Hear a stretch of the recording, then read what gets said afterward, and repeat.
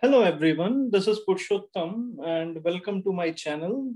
Today's topic is how can you remediate when you get an error message while you are trying to access the vCenter web console and the error says that this site can't be reached. So this is a very common error and there might be chances that you are trying to reach the vCenter web console and it is not reachable and you get this message as shown here in the screenshot. But at the same time, the vCenter appliance management console is accessible.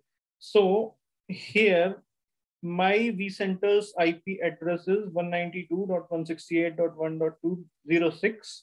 And while I'm trying to access the vCenter web console, it says that the site is not reachable or the site can't be reached, right? And similarly, if I am trying to access the vCenter appliance management console by using 5480 port number, it is allowing me to log in through the vCenter server management console, right? So the remedy to this particular error is mentioned in the upcoming slide. So you just need not to worry about that. You just need to do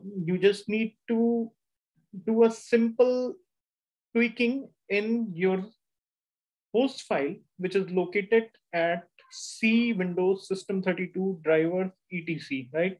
This is the host file, as you can see here, and you open the host file with Notepad.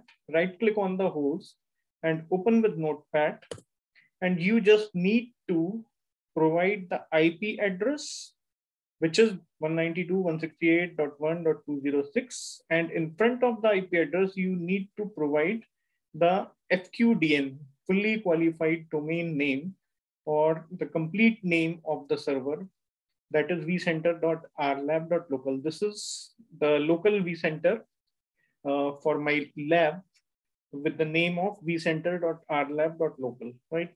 And once you do this setting, just close the host file, save the settings, and bravo, the vCenter is running now.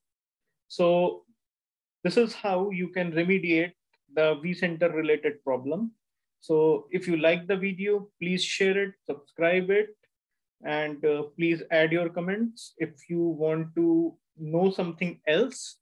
So thank you so much. Thank you, everyone.